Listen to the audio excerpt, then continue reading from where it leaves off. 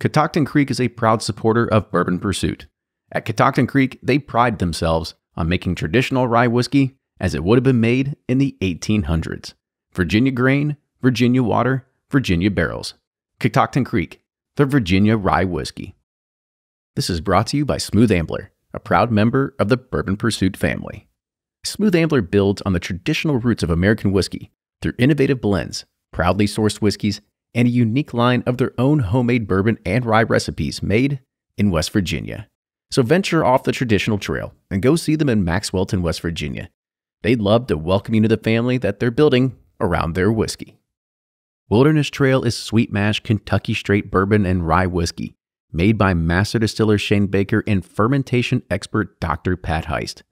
Whether it is high rye or wheated, cask strength or bottled in bond, Wilderness Trail is always non-chill filtered premium whiskey with unparalleled flavor. Distilled, aged, and bottled in Danville, Kentucky. Here's a case of whiskey, different types, different ages, different things.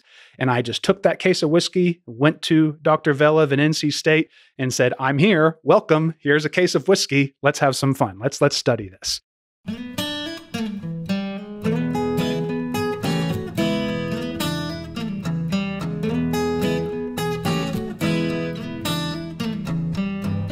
Hey everyone, it's episode 317 of Bourbon Pursuit, the podcast featuring news, reviews, and interviews with people making the bourbon whiskey industry happen. I'm one of your hosts, Kenny Coleman, and before we start today's episode, talking about the science of whiskey webs, here's your weekly bourbon news update. Last week, we selected a 1792 foolproof at Barton. It was a hot July day, but as soon as we made it into the warehouse, that first floor kept us all nice and cool. We were joined by Danny Kahn, the master distiller at Barton 1792, who you heard back on episode 284. After a few rounds of back and forth and blind sampling, I felt like we chose the best 1792 foolproof that we have ever done. It's sweet oak and had delicious fruit flavors. Remember, you can join our private barrel program by going to bourbonpursuit.com. Just in time to round out National Grilling Month, Knob Creek and the Boardsmith are launching Knob Creek Bourbon Barrel Grilling Planks. Crafted from American white oak bourbon barrels, the premium grilling planks bring the bold signature flavors of Knob Creek to your backyard culinary experience and creates the perfect pairing to a glass of Knob Creek bourbon. These are available now on theboardsmith.com for $25 for a set of 2 that includes free shipping in the US. Maker's Mark has a new attraction for folks that are visiting the Bourbon Trail, and it's a new Airbnb. Well, new is probably not the right word to use. In fact, it's a home that has belonged in the Samuels family since the 1800s, and it's a Civil War site where the James Gang was arrested. In the home are artifacts of the maker's history, like the legendary deep fryer where Margie Samuels dipped the first bottle with red wax. I got a chance to tour the house, and it's an insane timeline of Maker's Mark history. You can read more about it and book your stay at thesamuelshouse.com, and it starts at $1,250 per night. Now moving on to bourbon release news. Well, it's finally here. We've talked about it for a few weeks now, and Pursuit United is available on sealbox.com. In just the span of 96 hours, almost 500 bottles have been sold. I promise you, do not miss out on this one. It will be also hitting retail shelves very soon in Colorado, Georgia, Illinois, Kentucky, Tennessee, and Texas. So ask your stores and local area to make sure they pick it up, and distributor information can be found on our website at pursuitspirits.com. Garrison Brothers Distillery has released a new port cask finished bourbon named Guadalupe, and it's to pay homage to one of the state's most beautiful rivers. It's bottled at 107 proof and will be available year-round. About twice a year, we have a guest on the show that just amazes us with the science behind bourbon. And in this episode, we learn how bourbon has almost a DNA-like composition. Stuart Williams is a professor and directs the Microfluidic Systems Laboratory at the University of Louisville. He stumbled on a fascinating find that shows when bourbon begins evaporating, it creates this web that resembles constellations in the dark sky. Stuart was able to document his findings, and it shows how bourbons that come from the same distillery create a common web. We're going to learn more about this, but really the pictures speak louder than words. So make sure you check out his website at whiskeywebs.org, and you can see the stunning representations. And Joe from Barrel Bourbon wants you to know that it's gotten a whole lot easier to get their unique, cask-strength whiskeys from around the world. Just visit barrelbourbon.com today and click the Buy Now button. Bourbon to your door. It's as easy as that. With that, enjoy today's episode, and now here's Fred Minnick with Above the Char. I'm Fred Minnick, and this is Above the Char. This week's idea comes from Jay in Linden. What up, Jay in Linden? I'm hoping that's his real name and he doesn't have like a middle name, or he lives in Linden and his name is Jay. I really super hope that his middle name is in, like I-N. That would be so cool. Jay writes me, how does the average bourbon drinker identify source bourbon? Now, when we say average bourbon drinker, I'm assuming that this person is just walking into the store, picking up a bottle, and making a purchasing decision right then and there. That's how I'm going to basically define an average bourbon drinker. They're not getting on podcasts. They're not listening to reviews. These are people who are invested in bourbon, but they don't want to necessarily go above and beyond to learn about it. Because if you want to go above and beyond to learn about it, you got to buy a book. You gotta learn. And honestly, if you want to learn about source bourbon, where everything comes from, my book, Bourbon Curious, tells you where everybody gets their whiskey. But other than that, there are two ways that you can tell if something is sourced. One is the state of distillation. Now, the majority of the source bourbon that is out there is coming from Indiana, which is the MGP Ingredients Distillery, or from Tennessee, which is the George Dickel Distillery. Now, they make everybody sign an NDA, but it's just common knowledge that George Dickel has their stuff up on wholesale. And so if you see the state of distillation is different than where it is bottled, that is often a telltale sign that it is indeed a source product. However, there are types of source products that are contract distilled, such as the case with our good friends here, Kenny and Ryan with Pursuit Spirits, where they contract distill with Bardstown Bourbon Company. Now, sometimes they blend those things in, sometimes they age them and bottle them straight. But that's harder to tell. But usually those brands that do that are very proud of it, and they disclose it somewhere on their website or on their bottle. Now, that being said, that it should be looked at very differently. As Michter's Joe Malioco once said, you know, when you contract distill, you basically are still the chef. You're just borrowing someone else's kitchen.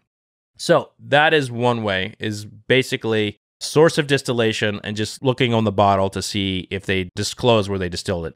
And also the state of distillation. Very, very important. So the next thing is price. Now, the economics of source bourbon is basically that these are companies that are buying barrels at a premium, and they usually have to pay people along the way. So they're having to pay extra costs like labor for bottling or storage at warehouses. So they have all of these costs that are built into what you are buying. So a product that would be, say, $30 for Heaven Hill or $40 for Four Roses, in order for the source product to get any kind of profit whatsoever, they must mark it up to what feels like double the price. But really, they're just getting the same margins that Four Roses would have gotten or Maker's Mark would have gotten. But they have to jack that price up to get any kind of profit whatsoever.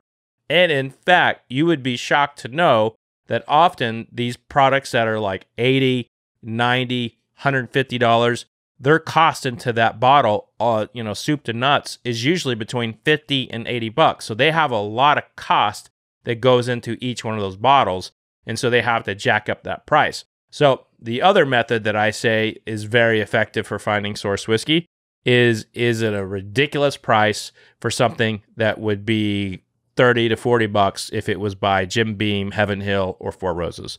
Now, that's a different lens to put on. That's a different way to think about it, but that's one other way to do it. But that's going to do it for this week's Above the Char. Very good question from Jay and Linden, who wrote me on fredminnick.com. If you want to be like Jay and Linden and have a cool name, and maybe you can be like Luke of London. Oh my gosh, that would be a way cool name, Luke of London. If anyone's listening to this and you're from London and your name is Luke, If you don't write me on fredminnick.com, I'm going to be very disappointed in you. Very, very disappointed in you. But that's going to do it for this week, folks. Be safe out there. Cheers. Welcome, everybody, to another episode of Bourbon Pursuit, the official podcast of Bourbon. Just Kenny here today, but I'm talking about something that is always one of the biggest hits of episodes that we always have, and that is diving into the science of bourbon. We've had researchers and scientists and doctors on before, of Tom Collins and Pat Heiss, and we go deep into terroir and to yeast and all these different things that actually make up compounds of what we are drinking. Because don't be wrong, we love drinking whiskey and we love having an opportunity to sit down and talk about family memories and kind of bonds that exist. But there's other bonds that exist. There's actual chemical bonds that happen inside of whiskey. And today we're going to learn about how some of those bonds exist in the form of evaporation and how they are making almost pieces of art at the end of the day. So it's going to be a really cool way to kind of show exactly how the advancement of just whiskey and how it's making its way into the world of science, and not just like at-home science. I'm talking like at the university level of science here. So it's really cool to see this really starting to grow. And I'm very excited to be able to bring on our next guest today, who's probably going to be way smarter than me, but he's going to be able to drop a lot of knowledge bombs on you all about really what some of the science that's going on inside of bourbon. And I think it's going to be really cool when we get into it about it's actually only in bourbon. It's not even in other types of whiskey, which is check one for the home team here. So let's go ahead and we'll get into it. So today on the show, we have Dr. Stuart Williams. He's an associate professor in the Department of Mechanical Engineering at the University of Louisville. So Stuart, welcome to the show. Kenny, thank you for having me. And that's a wonderful introduction. I've done it a few times, so we're getting better at it every single time. But before we get into, more about your science and the research that you've been doing, I kind of want to let people know a little bit about you. You are here in Louisville, but kind of get people to an idea of, your background, your history, and, have you had a passion in bourbon or any kind of want to get into it before this actually came about as well? Sure. Now, I was born and raised in Louisville, and I'm glad to be employed in my hometown and actually bringing research to the forefront and the experiences and the accomplishments that we have at the university level, and actually linking it to whiskey. So this how we got linked into whiskey was all, we'll say, circumstance. And I'll get into that later. But to give you my background and my experiences prior to this, is that my background is in microfluidics. In other words, how does fluid behave at the micro scale? So droplets, thin films, how things evaporate, and also micro devices. So if we're going to create devices typically used in healthcare settings, how can we use that technology and apply it to this realm? Okay, so you gotta give me a little bit more about like fluid dynamics and like what was this part of the science that like drew you in? Because when you're going through school, there's a whole world of things that you can go into, and you looked at evaporation and said, you know what, there's something about here that I really love. No, absolutely. So to give you a scale of sort of where microfluidics is. So a lot of us are familiar with, say, a meter. A meter is, we'll say, a little less than 3 feet. And if you divide that meter into 1,000 equal parts, you get your millimeter. So those are things that we've likely dealt with and are familiar with. But now let's divide that millimeter into 1,000 more parts. And now we're at micrometers. And micrometers is very important, at least at the scale that we're looking at, because that's where particles, so we'll say cells, a red blood cell, for example, is about 8 micrometers, or yeast you brought up earlier. That's about 3 to 4 micrometers. Now, I know there's varieties beyond that. I'm simplifying that. But so we look at how these particles behave with the fluid and their surrounding fluid. So drag will influence where particles go. When particles interact with each other, do they agglomerate or do they disperse? And that's an important topic in whiskey and also in other industries as well. And then we'll also take it a step further. Let's take that micrometer now and divide that by 1,000 steps. And now you're into a nanometer regime. So to put that into perspective, molecules are on the order of 1 to 2 nanometers, give or take. And even the turn of a DNA helix is on the order of 2 or 3 or 4 nanometers. So I am trying to bridge the scale. So you're handling fluid, say a syringe of fluid, in your hand, but yet we really care about how the particles interact with each other and even how chemicals react with each other. And then what's the bigger picture when you bring all of that together? So my research focuses on those interactions between all of those entities to get a successful device. So if I had to guess what like your favorite like DC or Marvel comic would it be like Ant-Man? Where he had to go and he just got smaller and smaller and smaller into like this abyss of just like particles? No, absolutely. Yes, because it's really fascinating to just think about how, like, because I'm a tinker, like I like to build things, like do some woodworking on the side, things like that. But you can't just go in and grab a cell, right? You have to do some interesting physics. So I have colleagues who try to say separate live cells from dead cells, or cells that produce a favorable property versus others that don't. And you can't just go in and just grab them off the shelf, right? They're so tiny, we have to think of creative ways to monitor them, to separate them, and to overall get a product that'll be useful at the end of the day. Okay. Maybe it's making sense. I'll get there. So kind of talk about how did whiskey start playing a role into fluid dynamics here? And I don't know if I caught it earlier, but like, if you had, any ties to the bourbon industry or just ever felt like involved with it in any way up until this point? Yes. So my one of the research areas that I am interested in within the microfluidic field is an area called colloid science. And a colloid is a fancy term for a particle that is in a suspension. So for example, fog is a colloidal suspension in that you have small liquid mist droplets suspended in air. Or you have, say, stained glass. Stained glass has tiny nanoparticles embedded in a solid glass. So these are all suspensions. I am trying to figure out, or at least that's an interest of mine, trying to figure out more about the fundamental science regarding colloids. So a few years ago, back in 2017, I had an opportunity to do research during my sabbatical with a world leader at NC State. His name is Orlin Velev. So before I went out there, I tried to find out, okay, is there local industry? Is there some research problems? In other words, can I just grab a problem with me? And then when I go on my sabbatical, can I study that problem along with studying other things? So I reached out. I had a family history with Brown-Forman. My great uncle, Dr. James Spanier, was a chemist at Brown-Forman and worked his way up to VP. And there is, he was there, I think, starting in the mid-30s and then retired in, we'll say, the early 70s, I believe. And unfortunately, I didn't get to know him too well because he passed away when I was in grade school. But still, that family history and that lineage was there, and he had a good impression there. So I highly recommend, there's an oral history. I believe the series is called The Distillery. Yeah, there it is. The Distillery Industry of Kentucky. It was interviews done in the mid 80s, about 84 to 86. And he was one of the interviewees, but there's others within. It gives you a great picture of what went on in the distilling industry around that time. And he was talking about different stories about how he was a part of a program that would help look at, say, the temperature maturation and different temperature controls like warehouse control.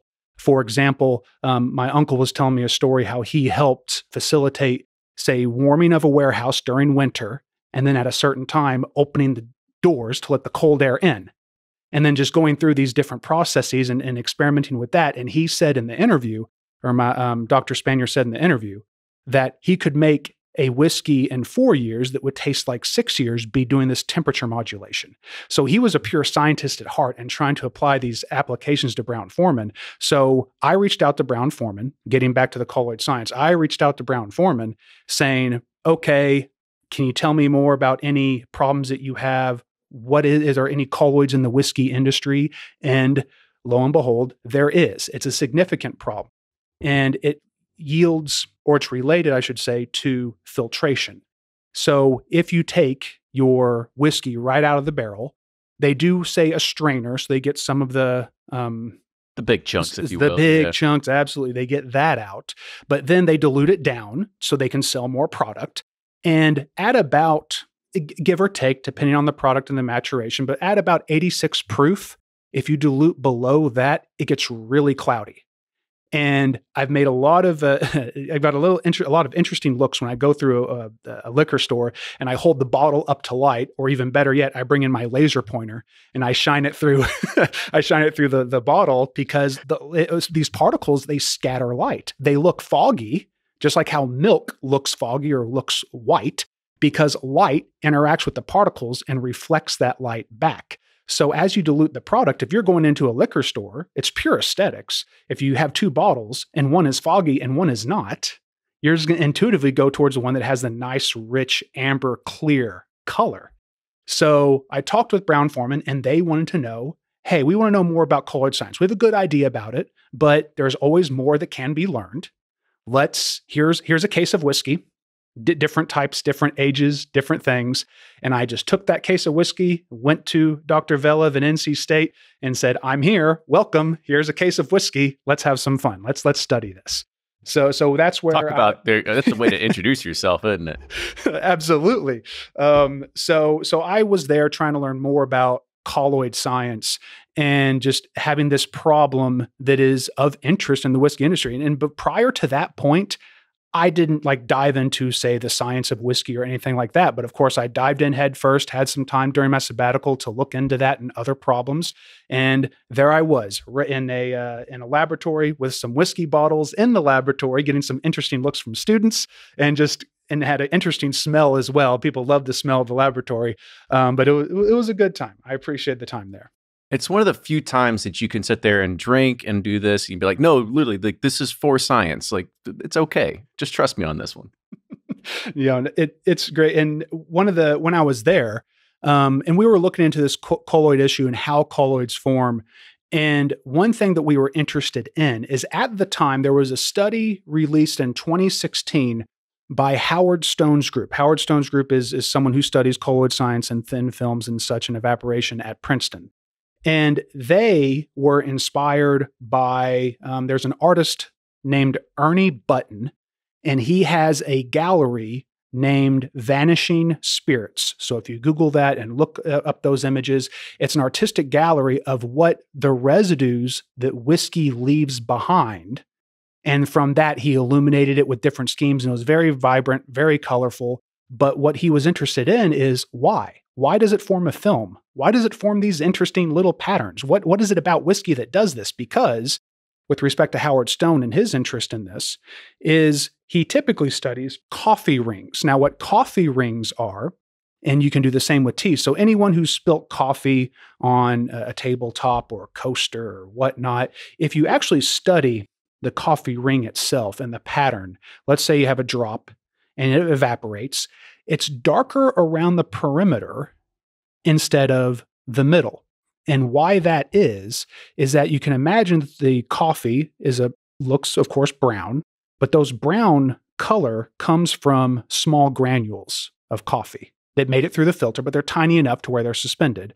But then as the droplet evaporates, those granules or those small particles, those colloids, get caught at the perimeter and they don't circulate around anymore. They get trapped right there. And that's why the perimeter is darker in color than the rest of that droplet when it's evaporated. And that problem is interesting, especially for anybody, we'll say paint, or anybody else who wants to uniformly coat a surface evenly. They want their product evenly dispersed. So they want to be able to apply it uniformly, we'll say, in the painting application. So if you can create a liquid, and this is why Howard Stone looked at whiskey and said, hey, if we evaporate whiskey, it's a uniform film. So when I showed up at NC State and with Dr. Velev, we had a conversation and said, hey, we have a case of whiskey. We have a case of whiskey of all these different types, right? The Brown-Forman provided for us. And they, with respect to Howard Stone's study, they only looked at Scotch. They didn't look at anything else. And we know that bourbon is much different than Scotch. So we decided, well, let's evaporate some droplets. And we're not evaporating a lot. To put the evaporation, we'll say the droplet size into perspective, we say a shot is I'll go on the small order of things. So a small ounce, maybe 3/4 of an ounce, is about 20 milliliters. So if you take a single milliliter and divide that by 1,000, you will get a microliter. And a microliter is about a cubic millimeter. So a healthy sized raindrop, if you want to think of it that way. And that's what we're evaporating. So from a single shot, you could evaporate 20,000 with some dilution, 50,000 droplets. So we're not being wasteful. For those who are thinking, oh man, you're evaporating all this whiskey. What are you doing? No, we're taking tiny, tiny drops. We barely scratch the surface in terms of the volume of bourbon that we have. So that's what we were wanting to do. We were actually wanting to evaporate bourbon and seeing if there's a difference in terms of the evaporation between this and the previous study done by Howard Stone's group. Well, cool. Okay, so we kind of get a little bit of the purpose here, but I guess in a nutshell, also let's make sure we explain to people like what is the overall focus of this, like as in like what is a whiskey web, like what is it that you're trying to get at? Mm-hmm. So the whiskey, with respect to the whiskey web part, when we evaporated bourbon, and we'll say it's at full proof, we'll say 90 proof to 100 proof, which is about 40 or 50% alcohol by volume. When we evaporated those, they did create a film, and it almost looks like a white dot when you shine light on it, just like a white dot. There's no pattern to it. It's plain, it's uniform. And if you want to look for a way to do a uniform layer, that's fantastic. Great, we're done. However, we noticed that if we diluted it and then evaporated it, then we got some interesting patterns.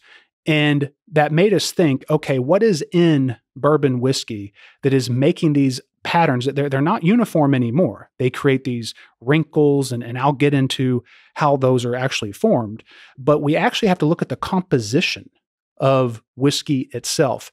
And there are, as you mentioned earlier, there are thousands of chemicals. It's a very complex process. And I myself am unfamiliar with all the chemicals that are in there. But if I had to divide it into two general categories, so after the water and the ethanol part, so we'll take that aside, and those are two important players in this, you have your surfactants and you have your polymers.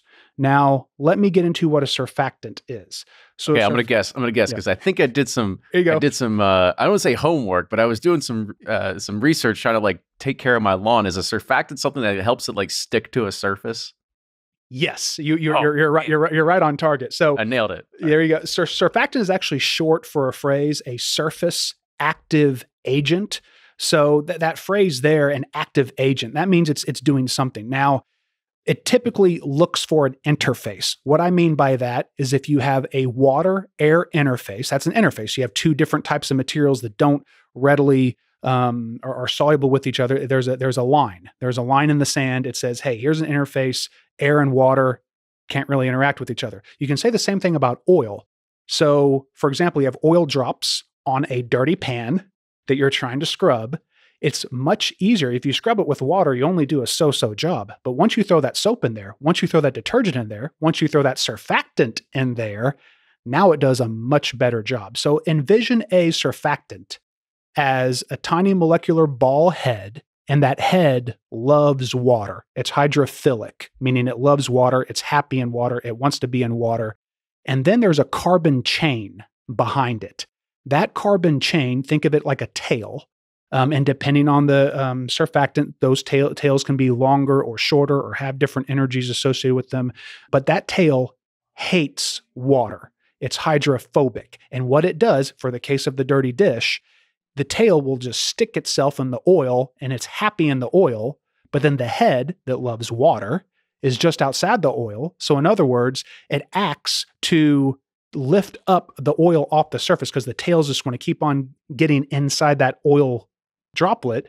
And then from that, it'll help whisk away the oil from your dirty dishes. So for the case of whiskey, there are surfactants that are there that are typically, most surfactants are derived from organic materials. And of course, whiskey is loaded with them from the distillation, from the aging, everywhere in between. So there's a lot of organic compounds that are within your whiskey. And then from that, you have your surfactants, and then you have your polymers. The most prevalent polymer, or at least one that's, I'll say, most familiar polymer in terms of whiskey is lignin.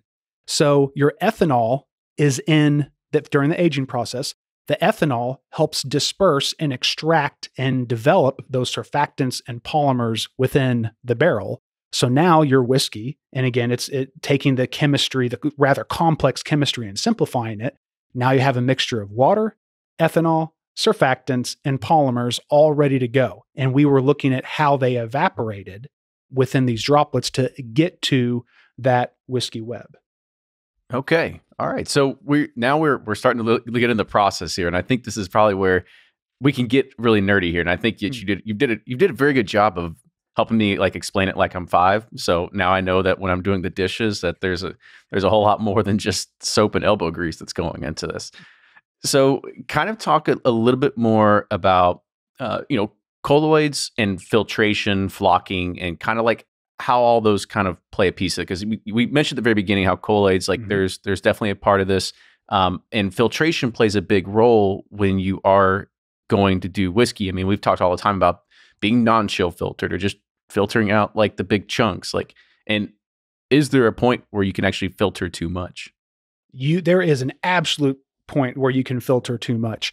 And even going back to the Dr. Spanier sort of radio interview, when I looked at it, they said that there were times where if you go through a filtration process, now taking that back, you can filter via chill filtration. Another way is having like a charcoal filtration, like similar to maybe what some people have in their, say, Brita filters or their refrigerators, whatnot. Those are charcoal filters. So you can put whiskey in a charcoal bath, and the Dr. Spanier was saying, yeah, there's where you can excessively do it to where it comes out clear. And all the flavors, or at least all the good flavors, is effectively gone. So it is definitely a balancing act in terms of how you filter out these particulates. And what makes it easy to filter, or at least easier to filter, is that these particles, these agglomerates, they actually increase in size when you chill it. And that's why you chill it. These surfactants that we just talked about, if you chill it and or when you add water, those tails hate their environment. They hate, it's more water in here, I don't like it, or it's colder in here, I don't like it. And what those tails will do is start to interact with each other and then form a ball and form a colloid and an agglomerate. And then as you chill it, it gets larger and larger. And then during the filtration process, that's where you can capture at least the unwanted particles that you want. Now, I know it's a topic of debate of chill filtered, non-chill filtered, straight from the barrel, all the above. I generally like to look at it as a part of the recipe because, I mean, if you think about it, Tennessee whiskey is sort of in that realm, is that they have that charred maple filtration process. It is part of their recipe, parts of giving it its flavor. So yes, filtration is very important. There's different ways of doing it, and you can very easily overdo it. But like we said, those surfactants is effectively what you're filtering out. And then as you chill it and or add more water, they get larger. And then that makes at least the filtering part a little bit easier when they're larger and easier to grasp. That is the best explanation I've ever heard of non-chill filtering in my life. By far. Like I could have asked somebody at a distillery and they could have explained it any better than that. That's fantastic. So I guess another question is, so if colloids are a byproduct of the filtering and the chill filtering process, is there just something to say that, like, and you said it's all based on recipe. I mean, is there something to say that it's good to have more colloids versus less colloids? Like, is that a thing or no? That's a good question because we have noticed that, well, okay, I'll take it a different way. If you want it dispersed and clear and you don't want any, say, cloudiness at all, then, and that's where some micro distillers do, as you're well aware of, is that they bottle it typically at higher proof. And so the ethanol, what it does is it helps solubilize and disperse and make all the surfactants that otherwise want to get together. It's sort of the ethanol compounds get within those carbon chains and say, no, you're happy, you're fine, don't agglomerate. There's not too much water here, you're okay. And then they just sort of stay dispersed. So if you don't want it to be cloudy, then you want to remove those colloids that would otherwise be cloudy. So you dilute it with water, you make more product that way, you make more slightly diluted product that way, but then you filter out the cloudiness Or some people say you filter out some bitterness. And again, that gets back to the flavor and the recipe and that stance. But that's where if you want to keep all those complex flavors, typically it's more complex when you don't filter out those colloids. Okay. It's starting to make sense then. So let's get a little nerdy into this as well, because you sent me some documentation over at this, and I basically took notes. I looked at it and I was like, guys, I have no idea what's going on here, but hopefully you can help explain it to everybody like I'm five. So talk a little bit about like the colloid openings and like the physics of droplet evaporation and how this played into your research as well. Spirits of French Lick exploded onto the distilling scene early in 2016 as Indiana's largest double pot still distillery. They employ old world sentiment with new world attitudes, delivering the finest handcrafted bottle and bond bourbons to an audience eager for an alternative to the big guys. And their distiller, Alan Bishop, uses historic Hoosier yeast strains, alternative grains, and 53-gallon number 2 char barrels to bring you spirits with unparalleled quality and depth of flavor. You can find all Spirits of French Lick's products and new releases on sealbox.com. But don't just take Fred Minnick's word for it. Find out for yourself. Check out spiritsoffrenchlick.com and follow them on Instagram, Facebook, and Twitter. And remember, always drink responsibly. Total Wine & More is ready for summer. They've got all your pours for the great outdoors, like their top 12 wines under $15. And raise a glass to America with a star-spangled selections of sips made in the USA. And beat the heat with refreshing bourbon cocktails. Why not mix it up and serve a brown derby or a peachy keen at your next barbecue? Then taste your way to a new flavorant, like ready-to-freeze cocktail pops and fun fizzy hard seltzers. Lime, pineapple, and peach, anyone? So no matter if you're grilling, chilling, or both, you're sure to find cool prices on over 8,000 wines, 4,000 spirits, and 2,500 beers. In-store or TotalWine.com. Heaven Hill Distillery just launched a 3D behind-the-scenes tour of their Bernheim distillery, the largest independent family-owned bourbon distillery in the world.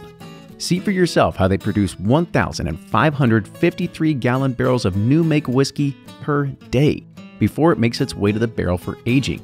From grain trucks to copper stills, drop into this 3D experience at heavenhilldistillery.com and navigate your way around the distillery for a step-by-step look at how they crafted their award-winning lineup of American whiskeys. Heaven Hill reminds you, think wisely, drink wisely. Cheers. So talk a little bit about like the colloid openings and like the physics of droplet evaporation and how this played into your research as well. Perfect. So envision a drop. I'll say, so a small droplet, let's say it's water right now. We'll add more, we'll mix more into it later. But if it's just water on a surface, imagine, so it's almost like a hemisphere, right? So you have a thick middle and it tapers out towards the edge. And depending on your surface that it's on, we'll say it's glass. Typically water and glass is it's slightly hydrophilic, like it wants to wet it, but it balls up just a little bit. And there's special surfaces out there, like say a lotus leaf or a lot of plant life leaves, where the leaves want to beat up. And that's just the specialized surface that it's on. So there's different physics that are involved when the droplet is more spread out versus when it's all balled up. Now, when it's spread out, so we have that thicker middle, the thinner perimeter. The perimeter evaporates faster because it's just thinner. There's a bigger surface area out at the perimeter than there is in the middle.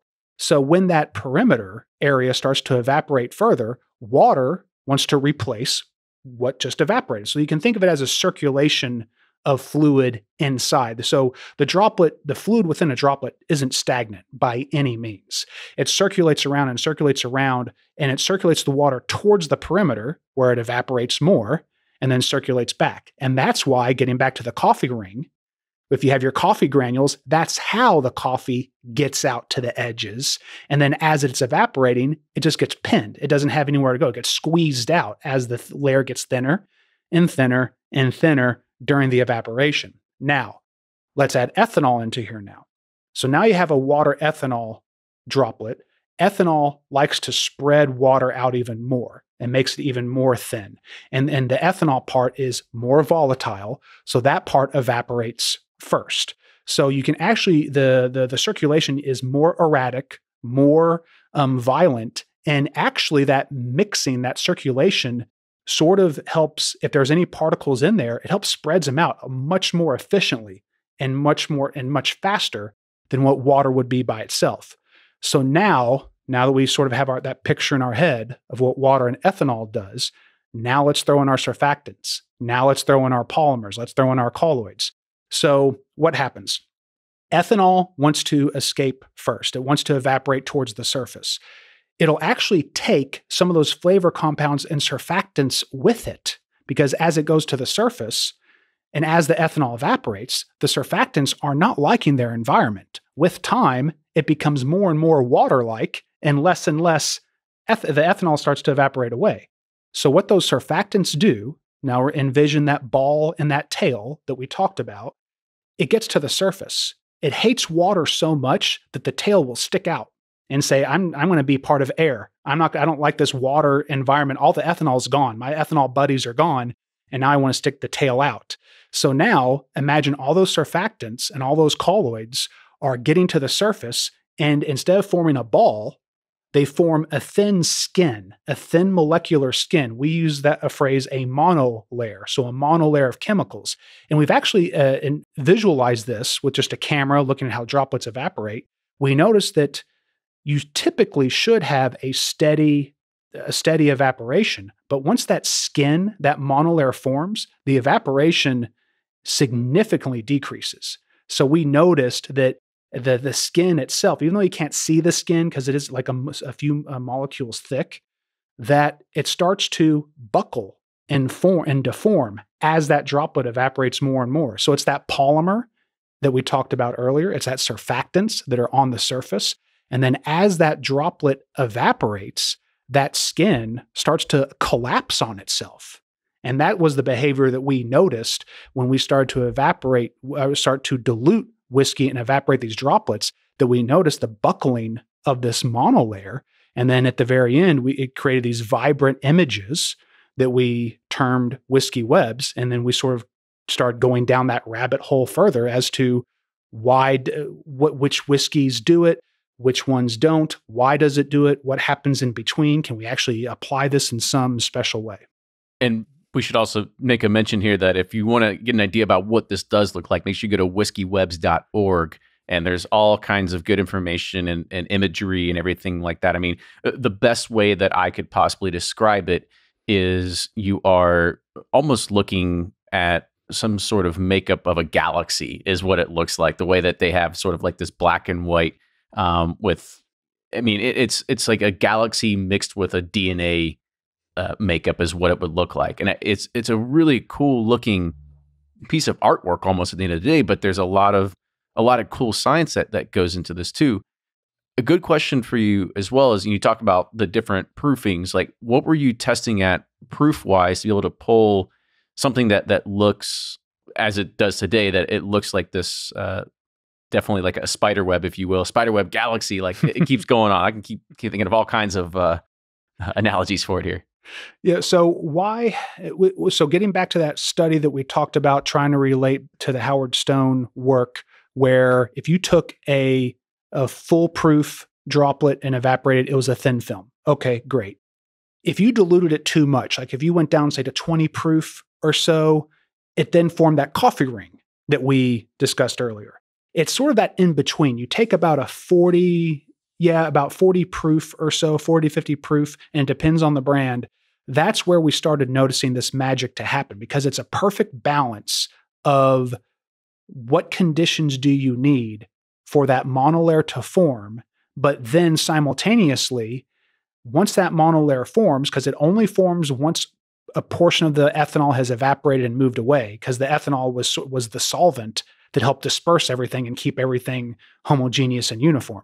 Now that the ethanol goes away, you're doing this evaporation process and forming that skin, we noticed that for a 1 microliter drop at about 40 to 50 proof, that's where that skin formed, but then it still evaporated, but there was enough reduction in surface area for it to fold over on itself. If you think of taking a sheet of paper and then sort of squeezing it in, your piece of paper is going to fold over on itself. And what happens with those images that you were describing is we actually shine light on it. And what is those white, vibrant features, the ones that reflect light more heavily, those are where the folds are. And even though there's a layer everywhere, if it's uniform and it's not buckled, that area does not reflect light. I like to state an analogy with respect to if you have a piece of glass and that glass is cracked, a lot of people, they try to glance light off of it. Like they don't look straight through it. They try to move the pane of glass side to side, try to have light strike it at an angle, and then you see the crack, or at least you see it more apparent. And that's exactly what's happening here, in that the crack in this monolayer, the fold in this monolayer, reflects light a lot more readily than the areas that aren't folded. And what we do, and why the features are what they are, is that we have a ring of LEDs, and the ring of LEDs shine in from the side. And the only features that we see are reflected features. And that's exactly what their product is. So the background is all black. There's no light hitting the lens directly. This is all indirect light from the light that is scattered and reflected off those folded features. It's really cool. And so I guess from a scientific point of view, I mean, I guess if you are science, you've got to prove that it is consistent and that it's just not different every single time. So if I take 3 different bottles of Elijah Craig and I proof them down, am I going to see a similar pattern formed? I mean, are they all going to kind of be a little snowflake-like, but they should be relatively similar compared to a completely different brand at 3 different bottles? So what we did is that because this was a great question, and anyone who does experimental science needs to know that you have to repeat your results. You need to see, is it repeatable, or is this just a fluke? And then, of course, explain the science behind it. So on the same day, if you take that sample, so let's say you take your Elijah Craig out, you dilute it down to that magic 40, 50 proof, and then we have slides and you just drop out like, say, 10 droplets, we'll say, just go down the line. And then you look at those 10 droplets. Now, they're not going to be identical, meaning that like no 2 snowflakes are identical, but they will have the same type of shape and the same type of pattern, to the point where we have a rather crude algorithm. We believe we can improve upon it, but we have a rather crude algorithm. So we take a picture of this. It's a digital image. We throw it into a computer program that we sort of mapped out. So we said, oh, there's more folds here. There's less folds here. Is it more dense over here? So we sort of have a pattern recognition system. And then we build a library. So our Elijah Craig library is this image, whatever that image is. So what we did is we tested 3 different whiskeys from the same distiller, but different types, not different bottles of the same, but like say different flavors or different types. And from that, we were able to, we created our library. We said, okay, bourbon A, bourbon B, bourbon C, here's the representative image. And then we threw a mystery image at it. It could be one of those 3. We threw a mystery image at it and said, okay, based on this mystery image, pair it up. Tell us which one it most resembles. And it was right over 90% of the time when we kept on throwing images at it. Now we need to expand our library. And I do have to say that it's sensitive to a fault. What I mean by that is that if the humidity changes, if your water source changes, if like it is very, very sensitive to changes within your environment. So we're trying to think of ways of making this more robust in terms of the testing. But it is sensitive. We have tested over 80 American whiskeys in our lab. Now I use the phrase American whiskey, which includes bourbon, but anything that touches a new barrel. So your Tennessee whiskeys and your ryes, anything that touches a new charred barrel, I put under the umbrella American whiskey. And of those, I think of the 80 or so, all of them except for one produced a web. And we tested 5 different moonshines, and so unaged whiskey, I'll say, those do not form a web. And then we tested a variety of scotches and other other whiskeys that don't touch a new barrel, that it just say aged in used barrels, so Canadian whiskey and others, and they did not form webs either. So the missing or the common link between all of those is that the whiskey touched a new barrel. In other words, from my perspective or my hypothesis, is that there is more surfactants and more polymers and just more chemical constituents readily available from that new aged barrel compared to others that reuse it. I love it. I love the hypothesis here we get it. We're like, this is it. This is what it all came down to. But I mean, I guess another question for you, since it's cool that we see that it only works with bourbon, and then that's because it's a new filled barrel. What was the other bourbon that you said that didn't actually show a web? It was, now we only had one sample of it because it's tough to get, Final Reserve. So it was the 42-year Final Reserve. And the good thing about these studies is don't envision my laboratory as like a bar with like 100 bottles of whiskey across the top of the lab, which that would draw a lot of trouble from the university, I'm sure. But what it actually is, I just have all of them in a test tube, because all I need is a shot. And from a shot, as we said earlier, I can do 20,000, 50,000, whatever. So it's really easy to go to a friend, a neighbor, a tasting shop, whatever, and come in with a test tube and say, okay, this is who I am. They've got a lot of weird looks. Like here, I'll buy a shot or I'll get a shot and I'll pour it in this test tube and wrap it up and say, thank you, I'm on my way. So it was Final Reserve. It was 42 years. And if someone out there wants to give me another different shot of their Final Reserve, I'm all for it. But what we noticed is that at the 42 years, it has a really oaky flavor to it, at least what I'm told, is that there's almost too much polymer or too much surfactant. Like we took the whiskey and we spiked it with a surfactant, and with a surfactant, similar to that detergent washing dishes analogy, is that now that layer is too fluid. It's not rigid anymore, or at least it's not rigid enough to fold. It's now fluid enough to just swirl around. So it doesn't become rigid enough with too much surfactant. So we believe that the Final Reserve has too much surfactant or other properties, chemical properties that prevent it from buckling in. And the reason why we like that hypothesis is that some of our images, like the Van Winkle, anything that's say 20 years or 15 years or more, we noticed that the webs do not form around the perimeter, or at least they're not as heavily present around the perimeter. And the webs and folds occur more readily in the middle. And why that is, going back to our droplet evaporation description, where fluid circulates around, when it circulates around, more chemicals become, especially surfactants, become more heavily concentrated at the perimeter, because that's where it's evaporating and that's where things get trapped more readily, compared to the middle. So if there's more surfactants at the perimeter, there's less likely for webs to occur there, at least in our older samples. So that's why we're sort of going down that path. And one thing that we're interested in pursuing is that there's some industries out there who try to do, we'll say, accelerated aging through a variety of processes. One, I think it's Cleveland Whiskey, I believe, where they do a cavitation process where they, we'll say, collapse bubbles and use that as a way to accelerate the aging process. So we're actually interested to see, could we use this as a marker to at least those who practice accelerated aging? Is this a way where we can just do a quick check of, say, a laboratory aging process? Interesting. What other kind of purposes do you find out of this research of what it could potentially lead to?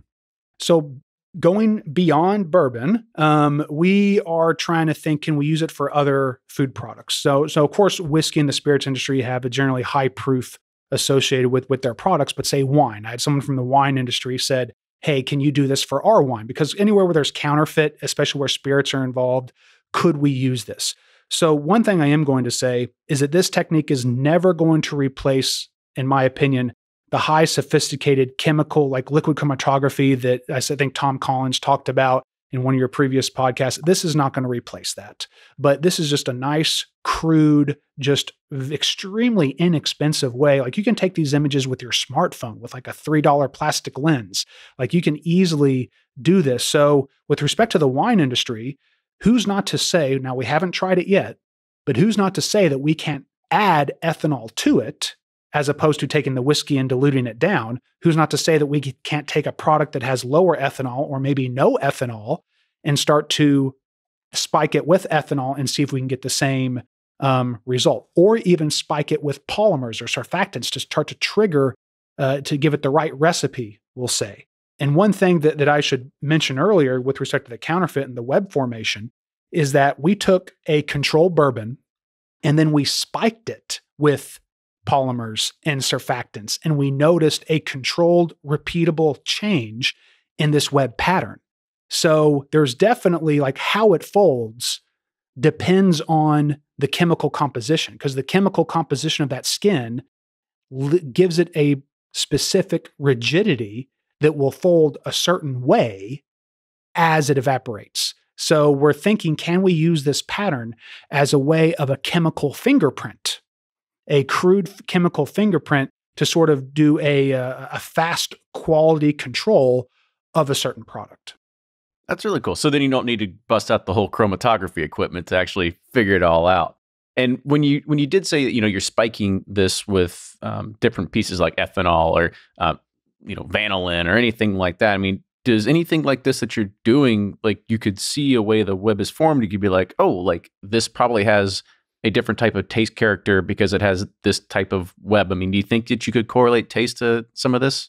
So the physicist in me says, yes, you could physically do this, but then the realist in me is like, that's going to take a ton of work. Like, you've seen a flavor wheel. Like, exactly how complex that thing can get. And then also, you've been with respect to your interactions with Tom Collins and others, you're familiar that there are hundreds and thousands of chemicals within bourbon, and it's going to be tough for us to just pinpoint and say, oh, look, there's a fold. That means there's more lignin, right? It's going to be really tough for us to do that. However, we started going down this rabbit hole. I had a student actually reach out to Funai, and Funai is one who said they joined up with Lexmark years ago, and we actually have a bourbon printer in our lab where you can actually, we fill these cartridges up with diluted bourbon, and then we can print out droplet by droplet. And why we do that is there's a hot topic in the past few years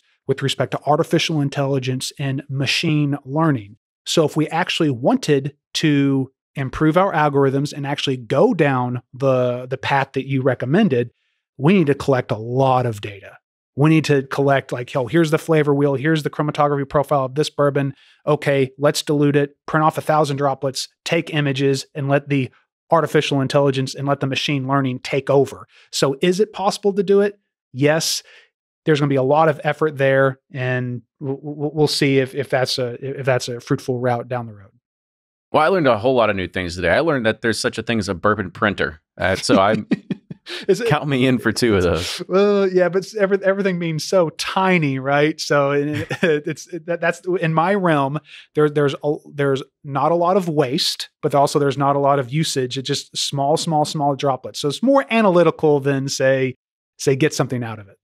Absolutely. Well, I do want to say thank you so much for sharing your research and sharing more about, really the evaporation and really what happens, because it's a really cool thing. And I encourage everybody to make sure you go to that website at whiskeywebs.org, and you can really see what these look like. I know Stuart held one up here on the video a little bit earlier ago, but it really is, it is a cool piece of science that you really get to see what's happening to more aspects of whiskey. Granted, you're never going to be able to consume it, but you get to see it once it's dried about really what it does look like. It's pretty neat. And you're absolutely right. I think of all the things, like, is there fundamental science behind it? Sure, that's great. But it helps us communicate and connect the dots between bourbon and art and science. Because if you hold up that picture to someone, they're like, what is that? And when you say, oh, this is just bourbon, they're like, okay, hold on, wait a minute. You have to tell me more here. Like, this, you can't just say, oh, look at this pretty picture and it's just bourbon. So it helped us. Like, we were able to go to the Smithsonian. We were able to talk with like thousands of people to come up and say, hey, this is what bourbon is. And by the way, look at these pictures. Isn't they neat? Oh yeah. And let's talk about science. So we have students, like I have a traveling display where we go to different events, whether it be a charity event or some others. And if there's anybody out there that has these types of events as things start to open up with respect to going to distilleries, and just we want to be able to communicate science and communicate the science of bourbon to a broader audience. And this is just a nice vehicle and a nice method for us to do so. And it's very, very cool. So thank you so much for coming on the show today. So if people want to learn more about you, more about Whiskey Webs, how do they do it? So as you said, Whiskey Webs with an EY, the proper way of doing it. So the whiskey.org, we have just all the science articles, anything that's associated with it. If there's any upcoming events or charitable events or everything that we've done is on there. Any recordings will be on there. We also sell aluminum prints and coasters. We use a local printer to do that. I don't pocket any of this money. It's just all going towards getting students and getting materials and just keeping that bourbon science momentum going.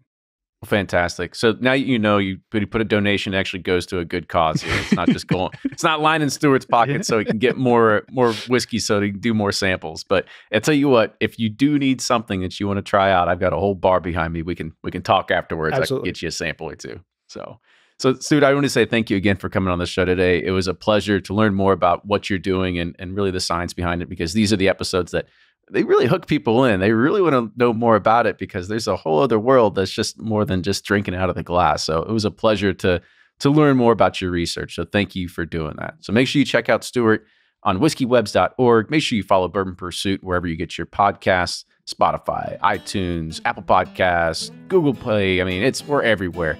And even on YouTube. Make sure you also follow us, Twitter, Facebook, Instagram, TikTok, you name it. And if you want to help support us, make sure you support us at patreon.com/Bourbon Pursuit. Cheers, everybody. With that, we'll see you all next week.